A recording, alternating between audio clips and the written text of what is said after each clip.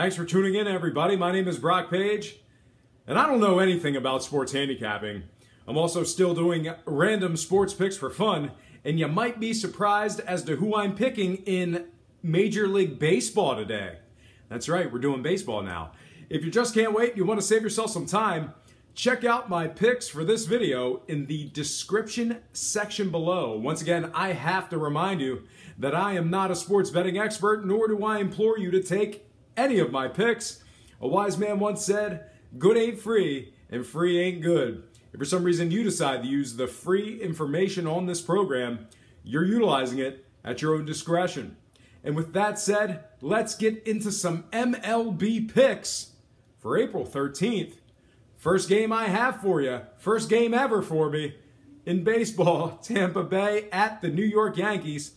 The betting opened up with the Yanks laying 130 on the money line and the total at 8.5 runs. Since then, New York's now laying 139 on the money line with the total remaining at 8.5. As always, the favorites are laying 1.5 on the run line, and at the moment, 67% of the bettors think the Yankees will get the job done. Today's projected starters, Andres for Tampa Bay, Severino for the Yankees. Speaking of New York, they've been hot as of late, winning their last 3 after a slow start. They've been smacking the ball around the last few days, decimating Tampa Bay 8-1 in the first game of the series and 8-4 last night. In addition to all of that, both teams' last 3 games have gone over the total. All that said, I'm ready to make my pick, and I am in full agreement with the bettors. I think New York wins this one at home for some money line cash. Now, when it comes to the total, I think this one goes over 8.5. And when it comes to the run line, I think the Yankees win by at least 2. Next game I have for you, it is going to be Pittsburgh at Boston. First game of an interleague series. The betting opened up with the Red Sox laying 140 on the money line and the total at 9.5 runs. Since then, Boston's now laying 162 on the money line with the total remaining at 9.5. As always, the favorites are laying 1.5 on the run line. And at the moment, 74% of the bettors think Boston will get the job done. Today's projected starters, Kuehl for Pittsburgh, Rodriguez for the Sox. Speaking of Boston, they recently split a 2-gamer with Baltimore and notoriously found themselves on the short end of a Rodriguez start.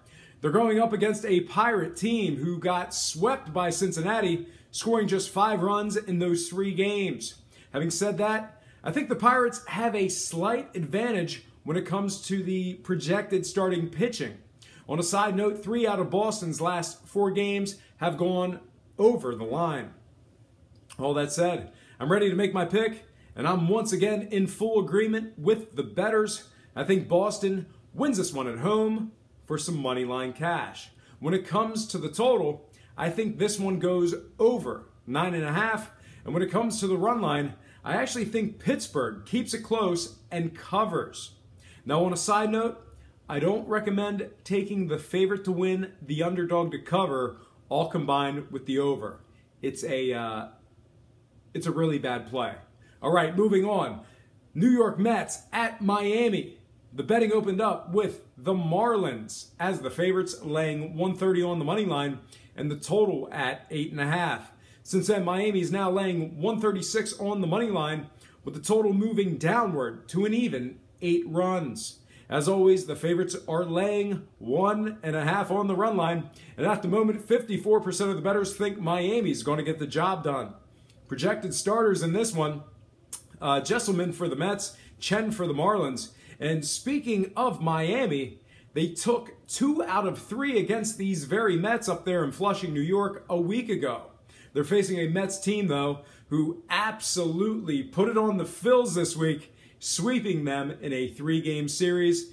New York's also won their last 4 straight, and Cespedes has absolutely dialed it in at the plate right now. I normally don't like to throw names out there, but he is killing it right now. Now, on a side note, 3 out of both teams' last 4 games have gone over the total.